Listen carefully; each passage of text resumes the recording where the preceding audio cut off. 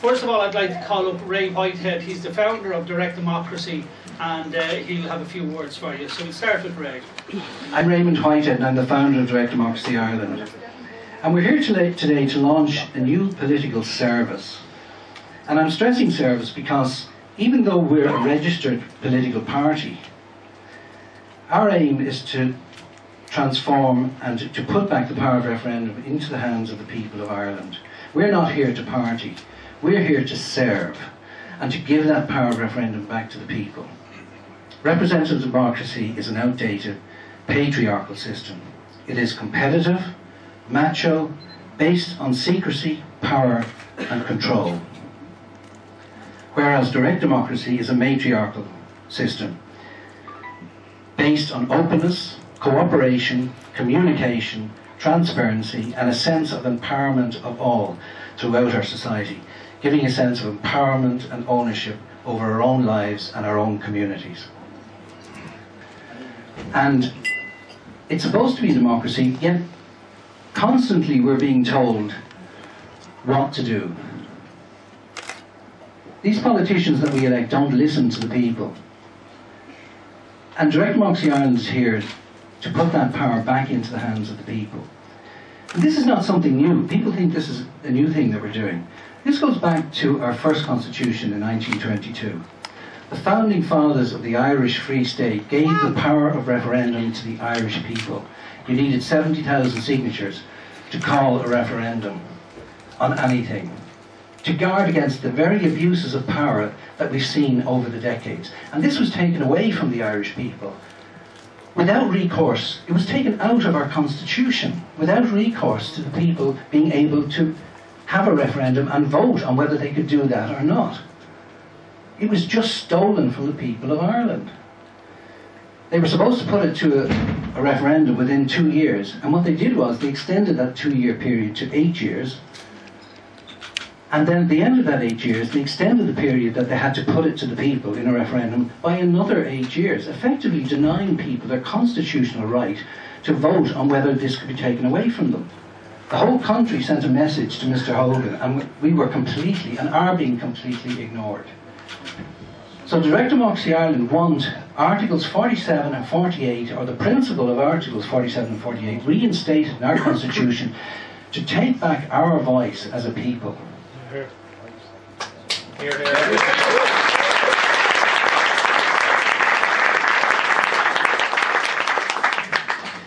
Direct Democracy Ireland is now on a recruitment drive. We're sending out a message to the people of Ireland to join us and to organise themselves, to appoint representatives and candidates to serve your communities and our country in a spirit of communication and cooperation, where the people are partners in an ongoing political process. It is a time to revisit the wisdom of the founding fathers of the Irish Free State and return the spirit and power of Articles 47 to the people of Ireland and take back our voice and our sovereignty as a nation. A political system that treats people like idiots and simpletons who can be lied to, dictated to, ignored and even criminalised, and you can see Minister Hogan about that, has to change. We ask the people of Ireland to join with all of our people in transforming our country, reclaiming our sovereignty and reclaiming our assets for the good of the nation as a whole. Thank you very much.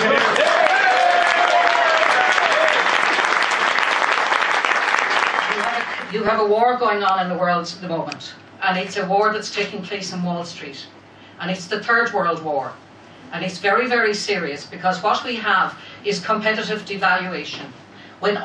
First time we're living through a unique time in history, all of us, and this is the first time in history that every currency in the whole world is backed by nothing except fresh air.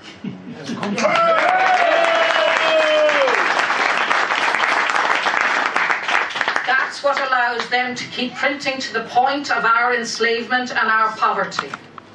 Once we understand that, we can make changes. Without understanding that, we will be their slaves forever. Yes! In March 2012, Bank of Ireland purchased a promissory note of 3.01 billion at 6.8%. The ECB allowed the bank to value this bond on their books as Irish sovereign debt and Tier 1 capital in order to meet some of their liquidity requirements.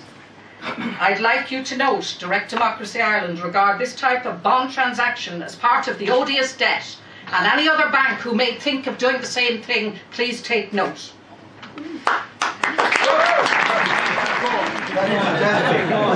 When the people of Ireland give DDI a mandate, and please, please do, give yourself a mandate, because that's what this is about.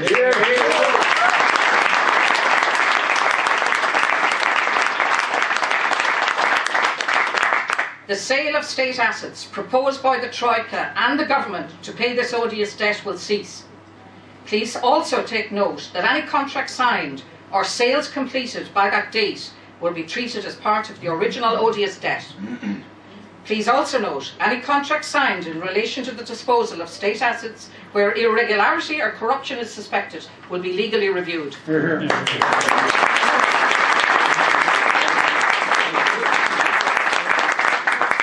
You have 420 million people living in Europe under an economic and financial system no one voted for. You have 80% of our laws coming from a body no one voted for.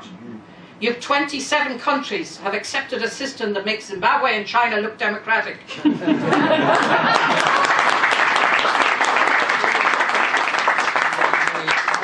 Ireland was run by 27 unelected members, there would be an outcry. We joined a common market, not a dictatorship. The EU has become unaccountable and undemocratic, and Ireland is paying the heavy price for the despicable, deplorable and disgraceful, self-interested path chosen by the ECB and their board members. We have allowed our democracy to be hijacked by the bankers. Now, together, and that's the key, we stand and we take it back.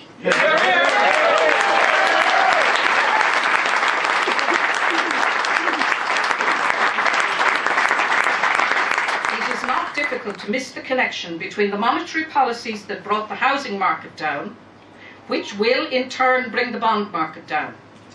Conjuring more currency out of thin air will not help. Money is pumped by the ECB into bonds through banks, and the debt put on our back as sovereign debt. The bonds will lose their value just as housing did. When the bond market collapses, and it will, we will be asked to pay off the bonds as they mature, and interest rates could rise to 15 or 20%. History shows that a debt-based credit system of fiat currency will always collapse under its own weight. Boom, inevitably followed by bust. The ECB and our partners took the decision to protect the bondholders. If the ECB want to cover losses of professional investors, let them use their own bloody money.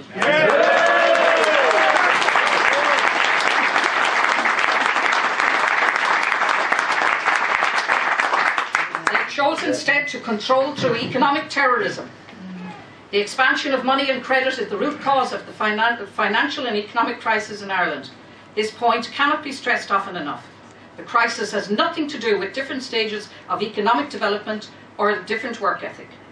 The government and the ECB are now dependent on banks to launder the odious debt, and the banks have become dependent on the ECB to provide them with cheap money. Effectively, we are a corporate state. And the Italians have a nice word for that. As long as we the people are content to be lied to, rather than face the disgraceful truth, those in power can maintain the status quo. It's up to us. We can actually change this. But if we hope to make a difference in this country, it's not before time that something like this had to happen. The current system is not working, and it has failed for the many, but it works for the few. And that's what the problem is. Too few, in my opinion. For a small island that is so wealthy in natural resources, most of the people struggle to make ends meet. They struggle to put food on the table. For too long our state has been run by vested interests, cronyism, false promises, personal gain, and now we have corporate, corrupt foreign banks dictating our country's policy. They gave Enda Kenny the European Man of the Year award.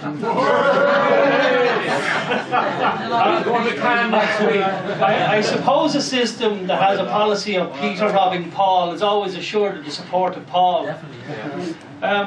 This was the last straw for a large majority of decent, hard-working people in this state. And this is what has led us today to the formation of this new political service. What makes us different?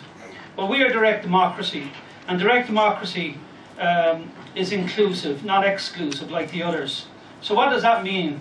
Direct democracy is a mechanism that shifts the power back to the people. It was in our first constitution in 1922, and the powers that be took it out. We need to put it back because it protects the people. The government are merely a trustee of the state, and the people are the beneficiaries. And I don't suppose too many of you feel like a beneficiary in the state today.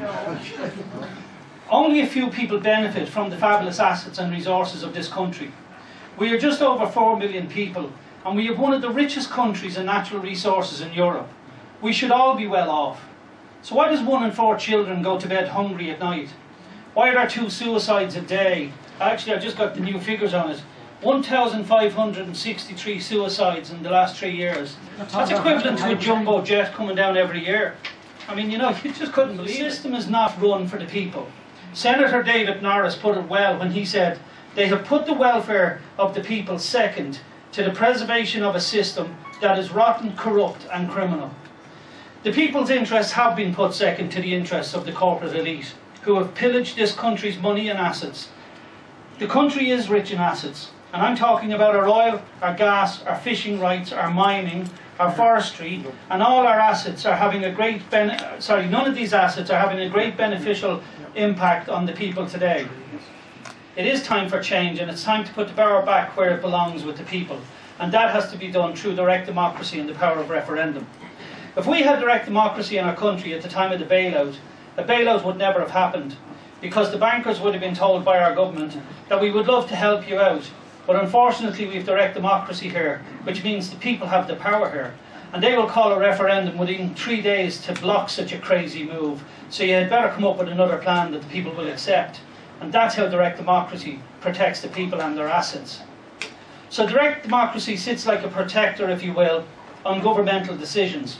It changes our whole political system back to the benefit of the people. I actually have our government in court because they have gone off the rails so much. Most leading financial experts in the world cannot believe the craziness of what the Irish government have done to the people. So that is what I have done. I have the government in court because the debt is classed in UN law as an odious debt. And we believe the Irish people have no legal responsibility for these debts. And as such, the lenders of the money, the Troika, should have no real expectation of that money ever being paid back.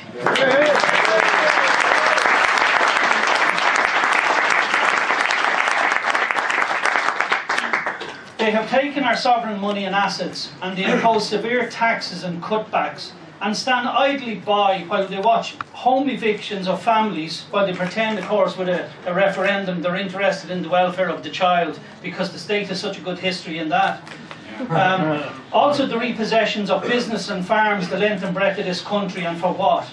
They have sold us out to the gamblers and the bankers of Europe, who acted in a criminal manner in this country. Imagine our only option in a so-called democratic country is to bring your government to court in your personal capacity. You don't even have the right of a class action in this country, and that suits the puppet masters in Europe. And finally, to every one of you, because together we can make a difference, and it's for our children. Let's hope our children, when time comes, will thank us like we thank our forefathers for the protection they left us.